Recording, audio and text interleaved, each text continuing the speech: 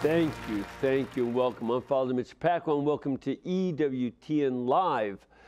Tonight we've got a very interesting conversation lined up with Steve Ray, one of our favorites here. He's done lots of great shows for Ignatius Press and for the network.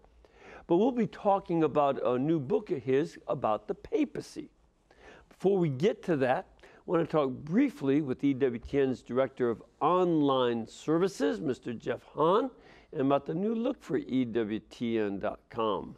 Jeff, what kind of new look do you got going there for us? Well, Father, it's our first new look since, well, we had a minor upgrade in 2012, and some parts of the website haven't been updated since the early 2000s. Yeah. So a lot of the content that we had that people like the daily readings and devotionals are all still there. But it's all mobile friendly, so you can go on any device, any size, TV, tablet, whatever, and it's gonna adjust to the screen. That's amazing. But the documents library is still there? Documents library is still there. So we had a section called the Faith section. Now it's called Catholicism. Okay. So under there you get your daily readings, document library, church teachings, prayers, devotionals, litanies, novenas. Cool. They're all there. See, I like that because the documents library is my favorite. I bet. So folks can understand. If I'll quote the fathers of the church and stuff, but I can get the whole of their text for free. And so can you.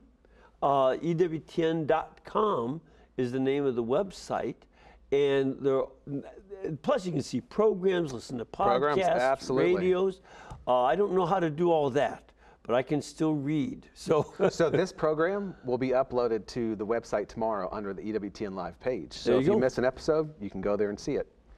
And this is a great service. Thanks for keeping us updated on that. Absolutely, and updating Father. The website. It's tremendous. We get quite a few hits every. We get close to 8 million page views a month. Mm-hmm. And people watching videos, whether it's on demand or live, we have in the app and actually altogether almost 2 million views a month. Yeah. So there's a lot going on. There is. All right. Well, thanks, Jeff. Appreciate that. And we'll be back in just a couple minutes with tonight's guest. So please stay with us.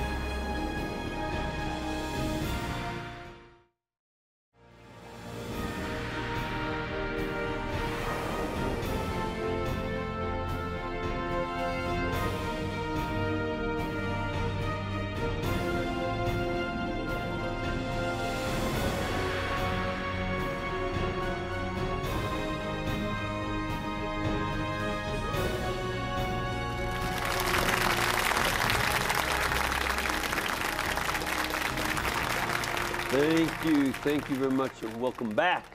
Our guest tonight is a convert to the Catholic faith, and after coming into the church in 1994, he's been learning a lot more about the faith, but also teaching people all over the world about the wonders of the Catholic faith. He leads pilgrimages to a variety of places. He writes books, and his latest book is pertinent for our times. It's called The Papacy: What the Pope Does and Why It Matters. So please welcome Steve Ray. Steve? Thank you, Father Mitch. I know I can't wear this through the whole show, but I wore it just because there's a lot of people who might not know who I am if I don't have it on. Oh, there you go. All right. Well, there you go without the hat, and it was with the hat. And it's an honor for me to be here with you. I've always respected you and your knowledge and all that you do. And it's always a delight to have you here, too, because you've done some great shows. And, when you've done some of the series for Ignatius Press that was shown here and such, this was sometimes with a lot of fun and interest. It wasn't just talking to you. My favorite is you going down the basket out of the walls of Damascus. That's pretty good. Kind of spinny, though. But now you've written this other book on the papacy. what the Pope does and why it matters, that sounds like a job description. You nailed it. You really nailed it. That's exactly what this book is. As a convert, I had to struggle with the whole idea of authority. I was a Bible-only guy. I would have died for that. Yeah. I would have cited Martin Luther. I am my own Pope and council. I don't need popes and councils. I'm an evangelical Protestant and I have the Word of God. Well, when this whole conversion process started, I had to deal with the issue of authority, and that's one of the reasons this book came out. Why? What's the problem with authority? People tell you what to do all the time, right? They did. But my thought was, why should we as Christians, and I don't want to be disrespectful here, but this is the way I used to say it, let some old man in Rome tell us what to do. Mm-hmm. I have the Bible. God's Word speaks to me. That's what He gave us. That's the only authority that I need. Well, okay, so you had worked that out. What was your problem then with looking for some authority? Why did you start looking? Well, when people ask me, why did you convert? My answer is not that because I saw anything good about the Catholic Church. That wasn't what started it. I didn't know anything good about the church. To me, it was covered with a fog of lies and misconceptions, caricatures. I never saw the true church. What happened to me, my conversion started when I saw the problems with Protestantism. And what I realized was, here I am, my dad was called a church hopper. He went from one church, he'd get in an argument with that pastor, he'd go to another church. He didn't like the way that pastor taught the Bible, he'd go to another. And I kept that tradition up after I got married and was a young man until I was 39 years old. But there comes a point in time where you get tired of that and say, wait a minute, what did Jesus expect the church to be? Why are there 40,000 or however many different denominations? I can't even visit all of those to find the right one. And then a friend of mine, a lot of people know who he is, Al Cresta, he's on Catholic Radio. Him and I had been best buddies for over 10 years. He was a Protestant pastor. One Sunday, without any warning, he said, Steve, my wife and I decided to go back to the Catholic Church. I said, Al, that is the stupidest thing I've ever heard in my life. You are way too smart to be a Catholic. What in the world are you thinking? When I started to argue with him, my wife and I said, look, let's study and get ready and we'll convince him he's wrong.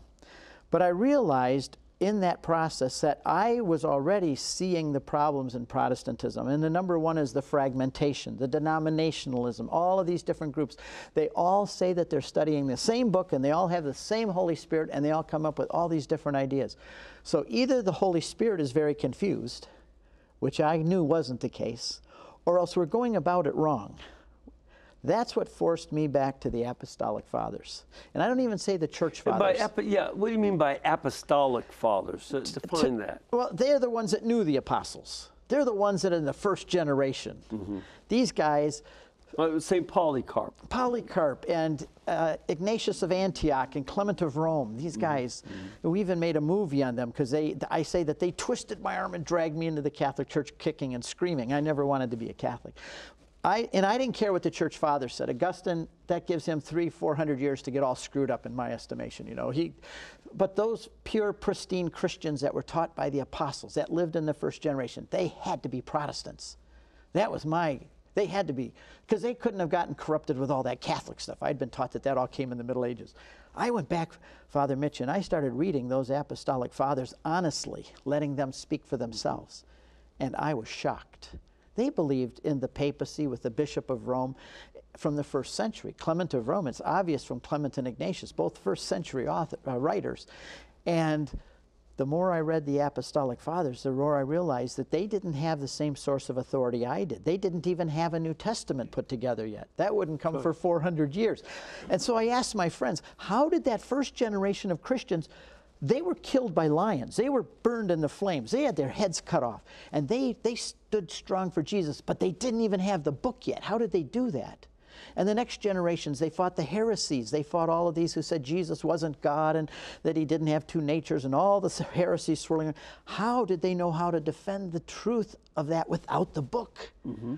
And then I started reading in Eusebius's church history too, and I started finding the phrase tradition and bishops and deposit of faith. And I said, wait a minute, why am I so concerned about what my pastor is telling me today when I can go back and listen to the very first pastors who knew the apostles? That was my downfall. I say to people, if you don't want to be a Catholic, don't ever read the Apostolic Fathers. Yeah. On the other hand, if you want to understand the origins of Christianity, you got to go to the original guys. Absolutely. And how did that though get you to accepting the papacy? Well, I wrote another book earlier than this one called Upon This Rock, and it goes through all of the biblical passages in the first 8 centuries. And it started out, I found a really cool quote about where Peter is, there is the church. Oh, I thought that was great. I put it on a parchment on my computer. I put it up. I was going to put it on. Oh, I found another one. And then I found another one, and pretty soon it wouldn't fit on that, what I was going to frame and put on my wall. And it ended up being that book. I started collecting how can the first centuries, they all understood and accepted the authority of the Bishop of Rome. Yeah. And there was not a wrinkle in that. That was just accepted until much later on during the Protestant revolt. And so the whole thing for me is that I have to understand this. People say, why are you a Catholic? Number one reason, because I'm a skeptic. Yeah. And they say, no, if you're a skeptic, you wouldn't be a Catholic. No, I'm a skeptic. I have to have everything proved. I have to know things. I have to have it proved. I'm such a skeptic that I ended up being Catholic. And stop this, because sometimes people say, well, I'm a skeptic, and they don't accept any proof for what they're skeptical about. I mean, that becomes an impossible situation where you have to establish certain criteria that you'll say, okay, if that's the case, then this is true. And that for me was the Bible, but when I then took the Bible and I extrapolated it out to those early Christians, then I realized how the early church, and my dad told me when I was a boy, follow the truth even if it hurts. And when I saw that, I had to do it even though I didn't want to be a Catholic, and we lost our families and we lost every single friend we had in 2 weeks. Our families came back, but the friends never did. But I followed the truth, and discovering the papacy, that from the very beginning there was a teacher, and there was a governor who governed, and he taught, and he sanctified, along with the other bishops. And all of a sudden, that whole structure, not only did I see it as beautiful, and it has sustained the church for 2,000 years, but also it came right out of the roots of Judaism, right out of the Old Testament. It was the same flow, the continuity. And here I was today, a Christian, discovering something that's been happening all the way since Moses came down from Mount Sinai. I couldn't wait to get in the Catholic Church. You know, this is something I think that's important in looking at the apostolic fathers.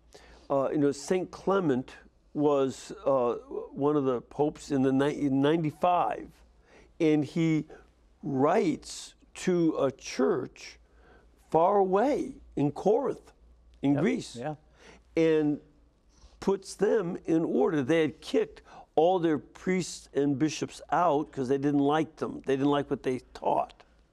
And they kicked them out. And he said, no, you can't do that. You have to, and it's a long explanation to sway them. And they listened. They did it. And he said, as the Bishop of Rome, he's speaking as the bishop, if you don't listen to me and us and the Holy Spirit, in other words, the Holy Spirit is working through us. If you don't listen to us and the Holy Spirit, you will be in no small sin. Now, that's not just an average pastor speaking. This is someone who has authority over the church. And John, it's presumed that John the Apostle was only 600 miles away from Corinth. Why not appeal to him? He's still a living apostle. Instead, they're over 1,000 miles appealing to Clement. He was Peter, Linus, Cletus, Clement, the fourth.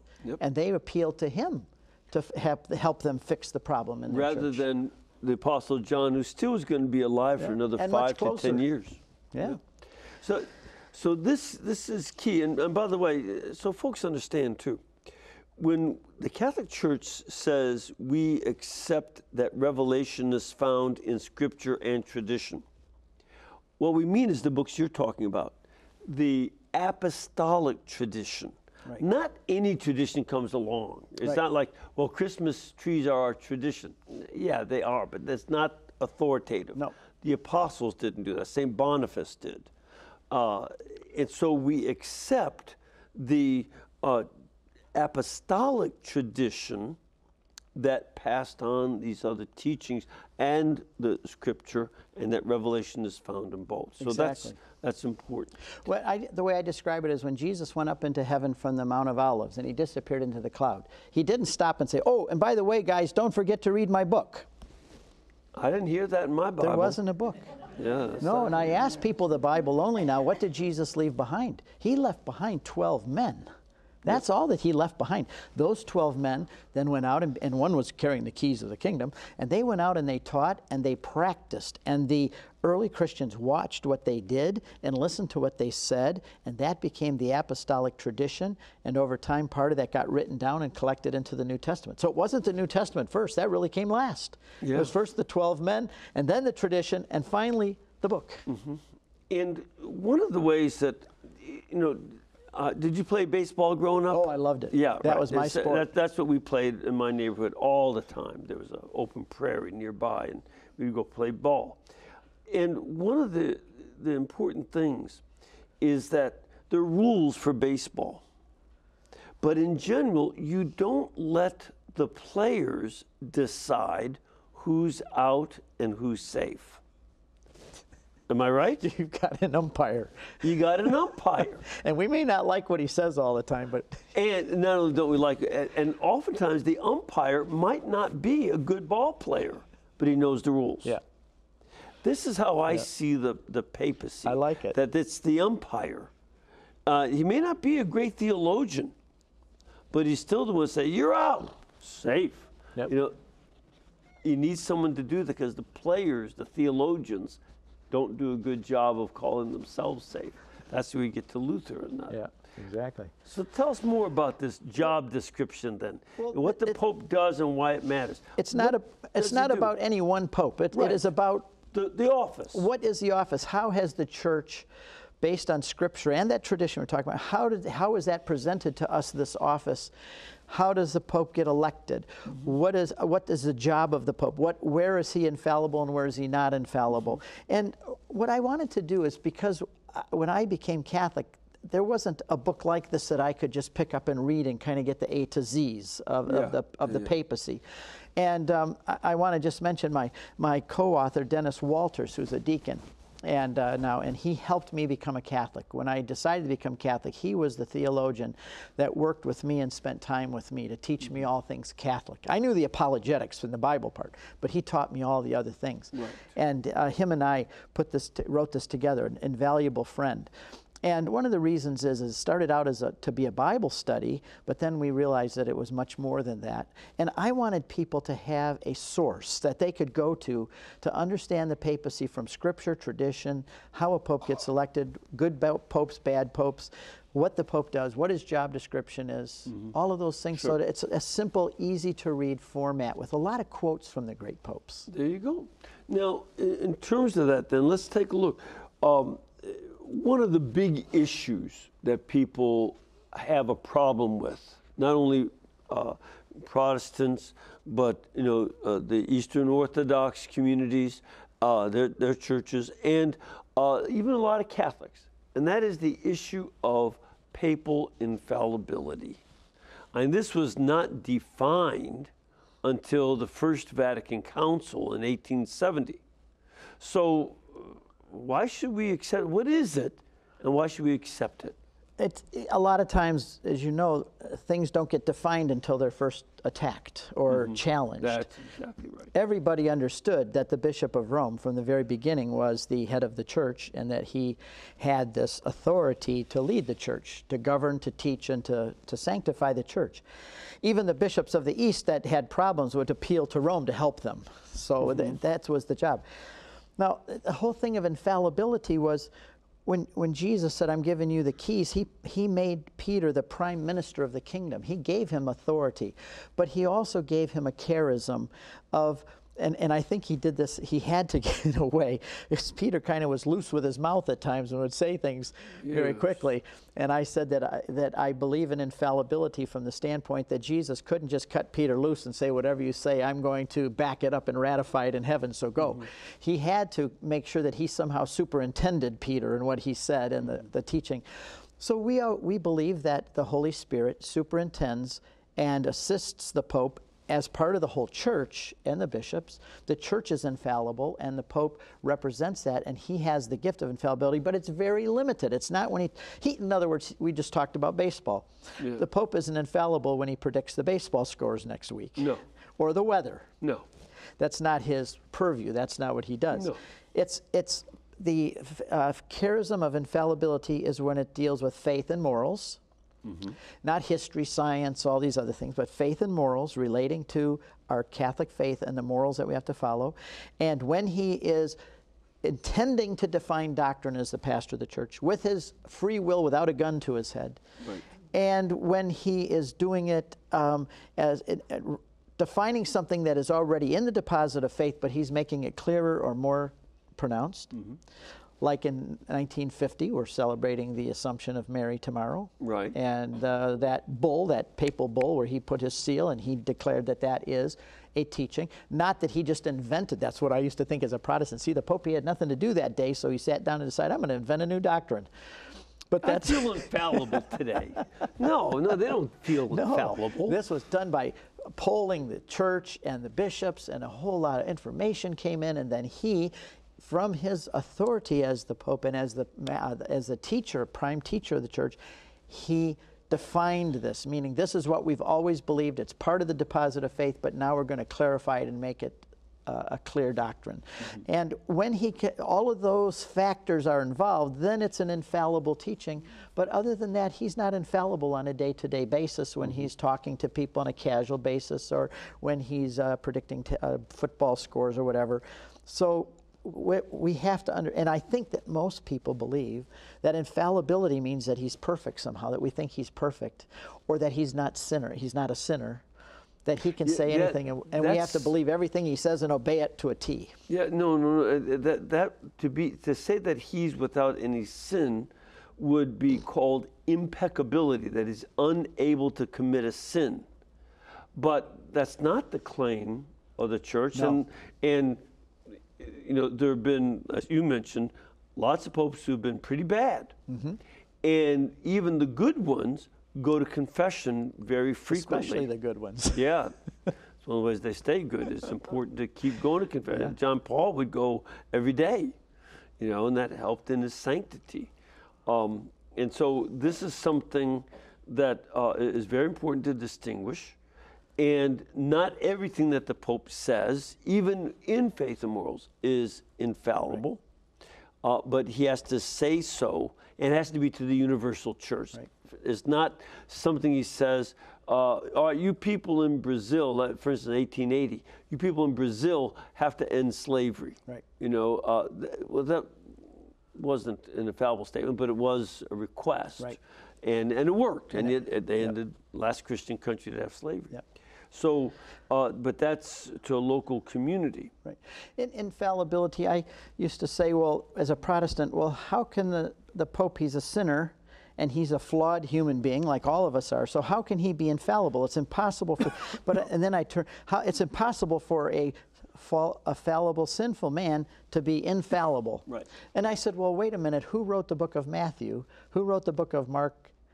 Who wrote the book of Genesis? These were also infallible men, but even as a Protestant... No, they were fallible. Fallible, I'm sorry. Yeah. They're fallible men. They're sinful men, and yet even as a Protestant, I believe that they wrote inspired, authoritative Scripture. Right. And yet they were sinners. So right. That doesn't stop God. No. Now, there's still one other area, and this is where especially a number of Catholics get into a certain row among themselves. And they say, well, wait a minute. The Pope doesn't make everything infallible. There are just a few infallible statements by the Pope. So I can therefore disregard the rest of his teaching. So Humanae Vitae was saying that birth control is forbidden, but he didn't say infallibly, so therefore I don't have to listen to him. Right. What would you say to that? When I was growing up, my father told me a lot of things. There were times where he told me something very strongly, that this is what you are going to do and this is the truth. But there are other times that I had to listen and respect my father too. He was my father, after all. There was a sense of respect and deference to my dad because of who he was. When we understand what the papacy is, that Jesus instituted this himself, he said that this is going to be my royal steward who's going to be in charge of my kingdom when I'm in heaven, and he gives him the keys of that kingdom to be the royal steward. Then I have to, with great deference and respect for the office, even if I may not agree with everything or the way things are conducted or what is always said, I still have to with great deference and love for the office and for the position, always to give that my respect and my utmost obedience whenever possible. That is the way it should be done. And one of the other important things is that you assume that when he's teaching on faith and morals, he's teaching, authoritatively, without it being infallible. It's still the ordinary magisterium of the Pope. It would be kind of ridiculous to think you only obey him in the extraordinary when he makes these amazing, infallible definitions of the faith, because then you really don't have to listen to any pope except maybe every 50 or 60 years when this happens. It doesn't happen so often. No. We're required as a royal steward of a kingdom, the people who live in that kingdom recognize that he represents the king. Right. And that's exactly, we don't live in a democracy. We are in a church which is a kingdom. The king appointed a royal steward. Therefore, when we listen and show deference to that royal steward, we're listening and obeying Jesus. 25 more years before you became a Catholic, I would hear a lot of Catholics complain about Humanae Vitae. I don't want the Pope in my bedroom. And I would learn to respond, well, actually, he doesn't want to be there either. That's right. But what he wants is for God to be there. Yeah. And that's what he was writing about. God is Lord of life and love, in that he is the one who has to be the center of your marriage. And you also place into his hands, whether you have children or not. Believe me, the Pope doesn't want to be anywhere near your bedroom. So don't make false, arguments, but deal with the reality. And looking in retrospect on the, what happened after Humanae Vitae and in culture, he was pretty much right. He was prophetic, wasn't he? That was Absolutely. that. Even though even much of the church opposed him at the time. Yep. He was certainly prophetic, and we'd be in a different place had we obeyed him. To me, it's interesting that some people thought of themselves as being prophetic over against the church, when in fact they were being false prophets of the sexual revolution. And Pope Paul VI was telling the truth in the midst of the sexual revolution of the late 60s, and saying this is where we have to take a look. You look back in 1436, Eugene IV was right in condemning slavery. It was an evil, and with automatic excommunication. People say, oh, he doesn't know what he's talking about. But he was right. Yeah. And the popes following him in the centuries after agreed. These are things where we have to be very cautious that we don't just say, well, I'm going to go with the society, and the Pope doesn't know what he's talking about. That's a dangerous position to be in. It is. Yep. You're missing something usually. Yep. So this is, I get that gets to the issue why it matters. It matters that there's a Pope. One of the points you make in your book is that the Pope then becomes a focus of unity to bring the church to move forward together, right, and not scattered. I've learned from all the time I've spent in the Holy Land, and I know you know this too, that sheep are pretty dumb animals. I think that's why Jesus oftentimes refers to us as the sheep of his pasture. Yeah. He knows that we're going to have a tendency like sheep to wander off. And that's why the shepherds have hooks on their staffs. And when the sheep wanders off, they take that and they hook him around the neck and they pull him back. And sometimes it may hurt and it may not be pleasant and it may even be humiliating and embarrassing, but it saves the life of the sheep. Right. And it keeps the unity of the flock. And when Jesus says to Peter in John 21, feed my sheep and tend my lambs, those words feed and tend come from the Old Testament. And feed means to teach, be the proper teaching of them. And tend means to govern. Those are the two major tasks of the Pope, to tend the sheep. That means to govern them and to keep them as one body. You don't let the sheep, okay, I'll let you 10 go off and you'll be the... Not to forget that another job with that staff is to whack the wolves on the head. That's absolutely, and the stubborn sheep. All right, we have to take a break. whacking of wolves around here. But we want to get your questions and your comments about the papacy and any questions from our studio audience. So please stay with us and we'll get to you right away.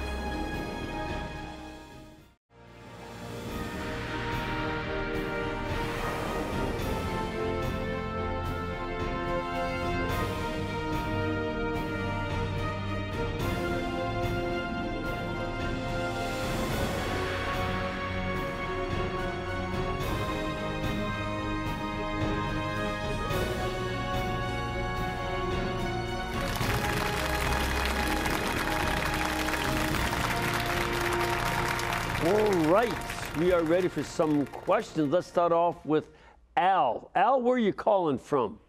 I'm calling from Pennsylvania. Wonderful. Plains, Pennsylvania, south of Scranton. Okay, great. That in the area.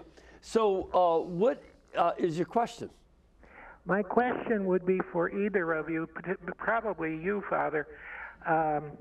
When the Pope declares a saint, when he canonizes someone as a saint, is he speaking ex cathedra from the chair, and is he infallible?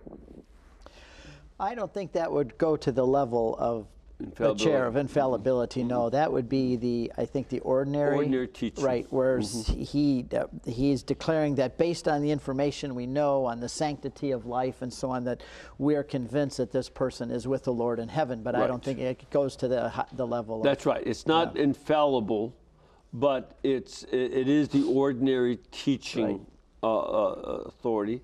And it holds great weight. It does. It's very, very important. Yep. But also something along that line, too. No pope has ever declared somebody is in hell. Yeah, it's true. They never do that. Not Judas Iscariot, not anybody do they declare is in hell. They can say that certain behavior is hellish behavior. That you can say. Yes. But you can't say, making slaves, that's hellish behavior. Aborting babies, hellish behavior. Right. But to say that somebody is in hell, that we leave that up to management to judge, and God is management. That's above our pay scale, right? It's none of our business. I have a question for a student. Ma'am, where are you from? I live here now in Birmingham, but I'm originally from Michigan. Great. And your question? Well, I have a couple. First of all, I want to know if any popes were martyred for the faith. And second of all, I just love your joy and enthusiasm for the faith.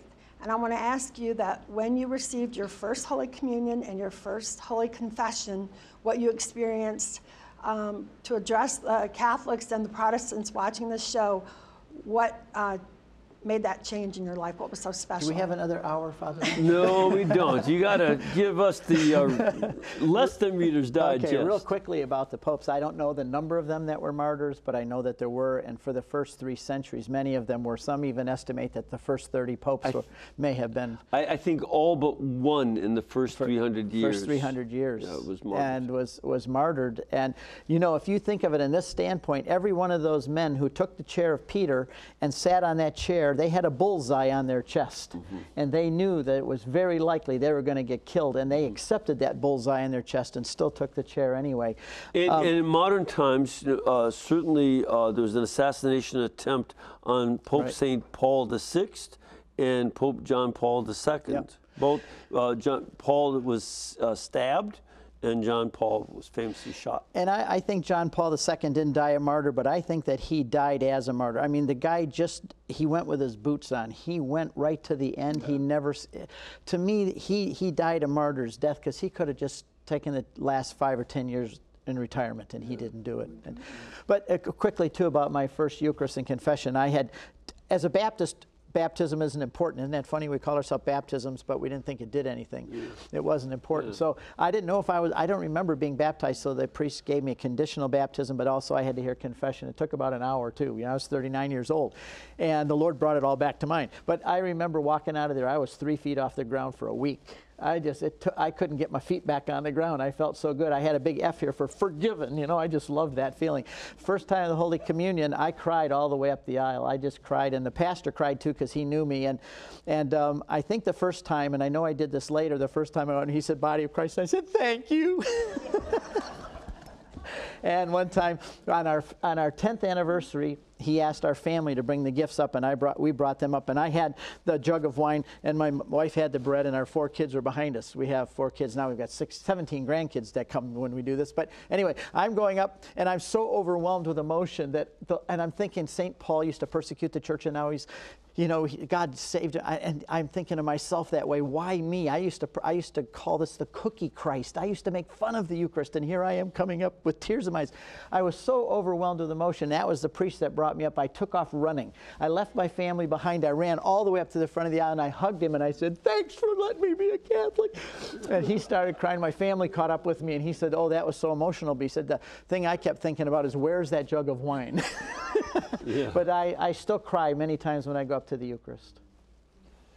We have another question. Yes. Thank you for sharing that. Well, I'm Monsignor Father, Mariano. where are you from? I'm from Maryland, guest priest of the Archdiocese of Washington. Great. Helping serve the Filipino communities in the area. Great. Good for you. Okay. Well, in St. Luke, in the Acts of the Apostles, said that the early Christians were one in prayer, breaking of the bread, fellowship, and especially fidelity to the apostles' instructions. If fidelity to the apostles' instructions, Peter is the first among the ranks. So how much more we have to give to the successor of Peter? Exactly. Yeah. Exactly. In the New Testament alone, there is so much evidence for this. When Jesus said to the other disciples that the devil has requested to sift you all as wheat, but you, Peter, I've prayed for you, Peter, not for the rest of you, but you, Peter, that when you come back, when you repent, come back, that you strengthen the brothers. That's an interesting passage, isn't it? That he says to Peter, I'm going to pray for you because I put you in charge, and when you come back, and I think he's referring to the denial, once you're back, then I want you to strengthen the rest of your brothers. And I think, in John 21, the threefold question you brought up, Peter, do you love me? Feed my lambs, tend my sheep, feed my sheep. All that 3 is to undo the 3 denials, but he singles Peter out for reconciliation. We assume there was a reconciliation for the others who ran away, but he singles out Peter. And make sure it's in the scripture for the rest of history to know. Because if after they saw him deny Jesus 3 times at the high priest's house, they're going to say, we're not going to follow you, Peter. You denied the Lord, We're not gonna, but that's why the Lord then gave Peter a chance 3 times now to reaffirm his love for him and his willingness to feed the sheep and tend the lambs and be the shepherd. So the New Testament's full of this. And I oftentimes think, they'd just been fishing. But remember when he called Peter, they were fishing in the boat. He led a bunch of them back. But they're fishing for fish.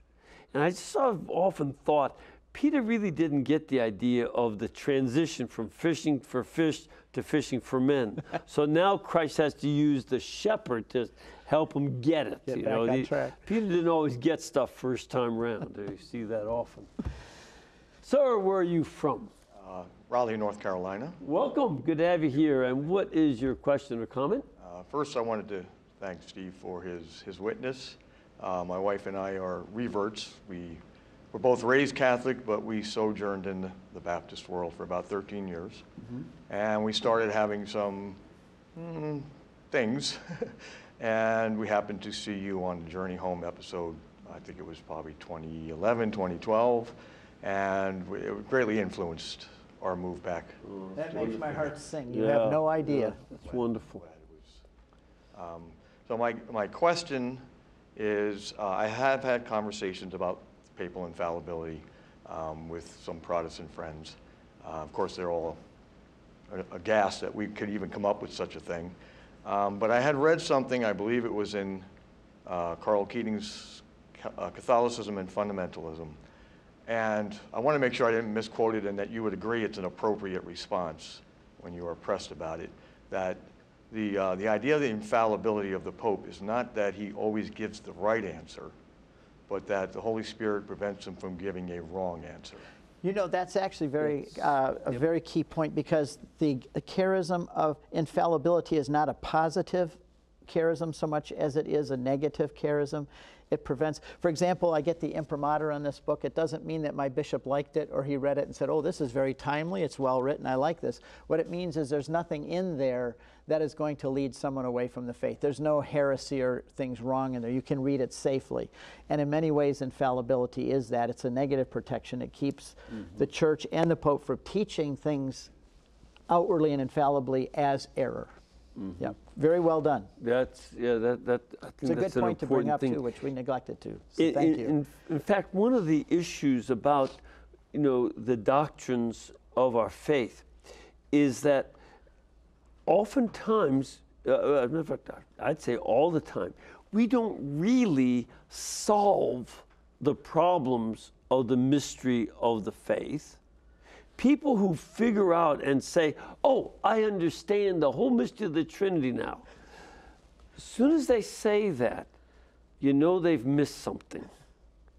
Our little pea brains cannot comprehend God's infinity. Yeah. What we can say, though, safely, is no, that's not correct. You haven't solved it. And, or more typically what happens is you accept one part of the mystery and use that one part you get to get rid of the other parts of the mystery. Yep. So there's only one God. Yeah, I get that. That's great. So Jesus isn't God. That's the Jehovah's Witness answer. Right. The Catholic answer is no, there's one God, but it's three persons. Yep. And the papal infallibility would say you cannot deny the oneness of God. Yep. There's not three gods. And you cannot deny the threeness of persons. Yep. So there's one what, three who's. I remember, but that's all you can say. I remember you saying one time, and I liked it, and I've used it, I hope you don't mind, that you said the whole Old Testament is trying to get the people of Israel to understand there's one God. Yeah. And then at the end of the Old Testament, God takes a deep breath and he says, okay, now I want you to understand that one God is three persons. Right, right, right.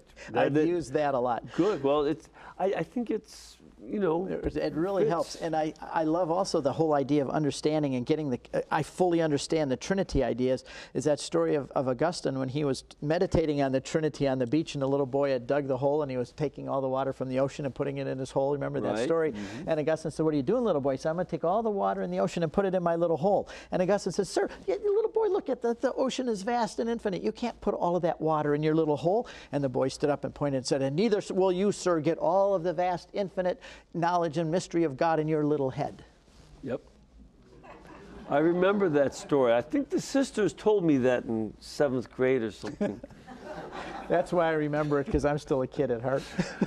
Let's go to Tom. Tom, where are you calling from? Brooklyn, New York. Great, welcome. And your question? I have two, if I may. All right.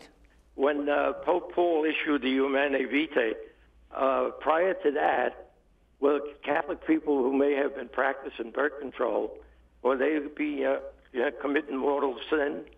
Okay. And number two, when the Pope does issue an infallible doctrine, does he have to consult with the cardinals before this issue is made?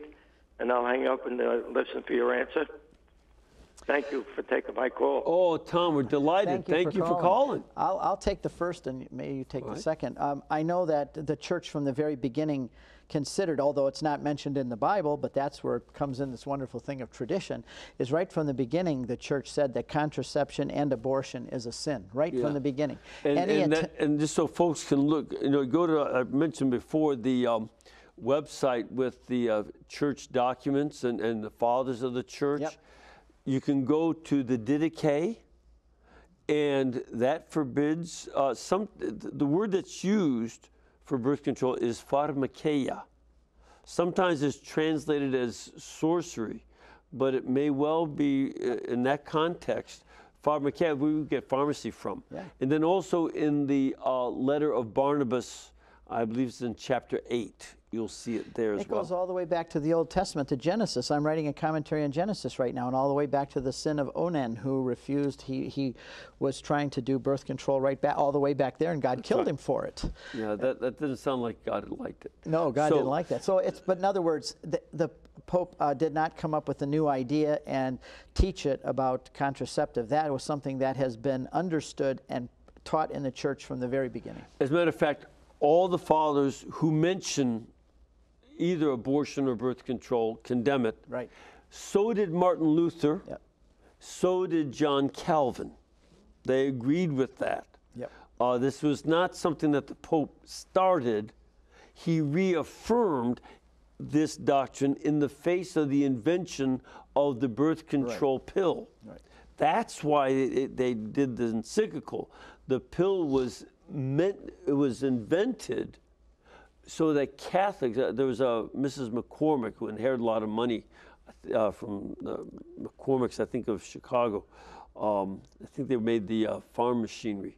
But at any rate, she donated her money to a Harvard professor to invent this so Catholics could do birth control, because the head of Planned Parenthood wanted Catholics to find a legitimate way. And that's why this came up. Yep. But birth control had been condemned long before. All along. And then something, the second question that he had was about the I forget now what the second question was. Do you remember? I don't remember. I was so intense on answering this one. Yeah, I know. It's. But slipped my mind. Yeah, maybe it'll come back. See, this is. Oh, here it is. Does the Pope need to consult with the cardinals yes. to decree something infallible? I don't think he needs to do that, but he does. That's right. It's not necessary. No, and I think that he realizes as well that it's much wiser, and he is not a sole person. He is a part of a college of cardinals and bishops, and he knows that there's a sensus fidelium, the sense of the faith, and he wants to get the sense of the faithful. These folks sitting here are the sensus fidelium, what they believe, the simple. Sometimes the sheep are very smart. I've said they're dumb, but sometimes they're smarter than the shepherds at times. So I think that that's a wise thing, and I think the Pope utilizes it. Yeah, both with the infallible decree of the Immaculate Conception and of the Assumption. The bishops of the whole world were consulted, and they were told to consult the laity and get the sensus fidelium, the sense of the people. The principle is the Holy Spirit would not allow the whole body of Christ to be deceived on a particular thing. So that's what's going on. So let's go to another caller. Joe? Yes, how are you? Fine. Where are you from? I'm from Middletown, Connecticut. Great, welcome. And your question? Okay, can a current pope reverse an infallible decree of a prior pope? No. No. Nope. And that's an interesting point, because every pope that comes along is more constrained than the pope before him, because as one pope defines something in teaching, the next pope has to take into account what that earlier pope said. So that each successive pope is actually in some ways more constrained than the one before him, because he has to stay within the true and teaching of the church and the tradition. And Pope St. John Paul had dealt with this question in a certain way. He emphasized, because he's dealing with a lot of ecumenical issues, and he was especially working with the Eastern Orthodox churches.